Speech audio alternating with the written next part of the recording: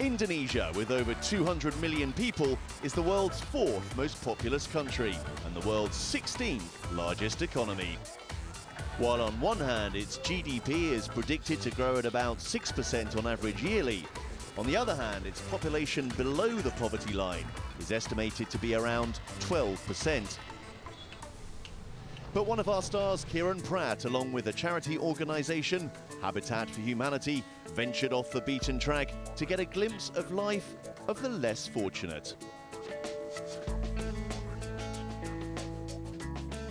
Two and a half hours northwest of the Indonesian capital Jakarta in the province of Mok, the charity organisation is in the process of building homes for those in need of help.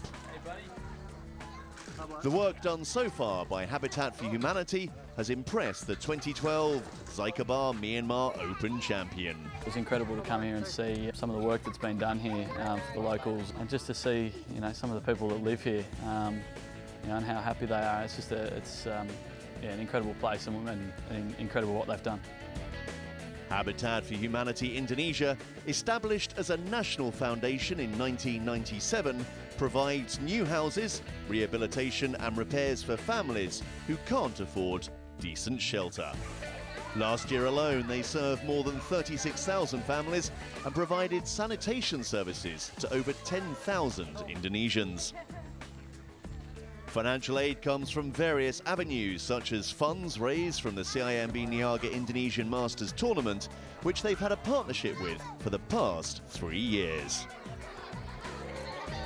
Habitat for Humanity is into building of homes, and then here in this village, in Margamulya, we already have about 65 homes that we have built in here since June of last year, 2012. But by the end of this year, Habitat for Humanity in Indonesia plans to build about 163 homes in this place. So as you can see, we have here in this place already 65 homes being built. The homeowners themselves help build their own homes. The neighbors also help build the homes of the neighbors. Hey guys! Yeah, it's an incredible cause. I guess this is what you would expect when you see the sponsorship money going to sponsor a child, that sort of thing. This is where you like seeing those funds go towards building homes for these people and enriching their lives a little bit. It's pretty cool to see. And one of the beneficiaries of this initiative, Madam Eni, whose household survives on a mere $10 a day, is thankful for her upgraded living conditions. Iyalah, alhamdulillah gitu, nyaman gitu. Di tempatnya sama saya gitu. Rumah dulu mah iyalah pesakit, dulu sakit. Iya, sekarang alhamdulillah dapat kayak itu, bahagia gitu sama anak.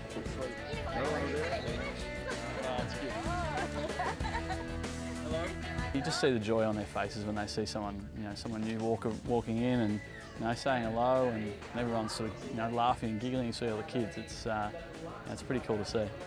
It's been a pretty eye-opening experience, I suppose. Puts things into perspective. For the Australian, there were lessons to be taken away from this visit. Kieran's form has been inconsistent ever since that magical moment in Myanmar last year.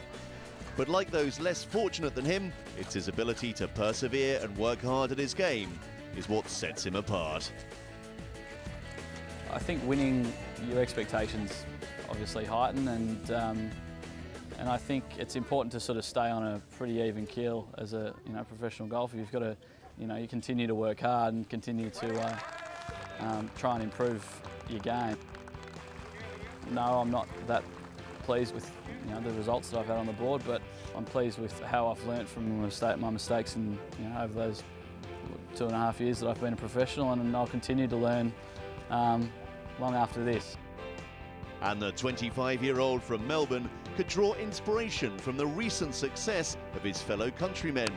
Most recently, Brett Rumford, who posted consecutive wins on the European Tour. Oh.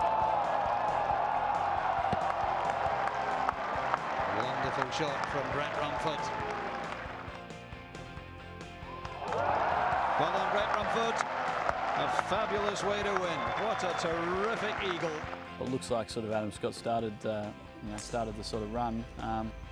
or Wade might have at the Panasonic, and Scott Hand in Chiang Mai. So yeah, the Aussies are playing well. Matt Steiger and Jake Higginbottom are two guys that both won professional tournaments last year, and I think Steiger started pretty well this year as well on the Asian Tour. And know my way around the golf courses, and hopefully that can lead to some good results as well as, you know, yeah, pretty confident that it's going to be a good year.